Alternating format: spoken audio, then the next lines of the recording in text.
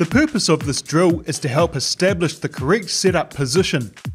The drill starts with the paddler performing 3 strokes, then pausing for 3 seconds in the setup position.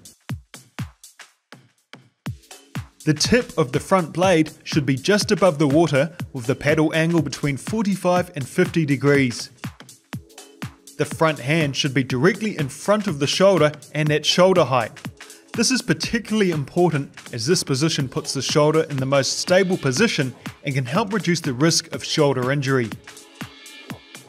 The backhand elbow should be at 90 degrees and the hand around head height. Set the scapula. Shoulder blades are back and down with elbows pointing towards the water. Hips should be rotated. Ensure the driving leg stays down while pulling up with the opposite knee. Maintain the connection with your footrest and seat.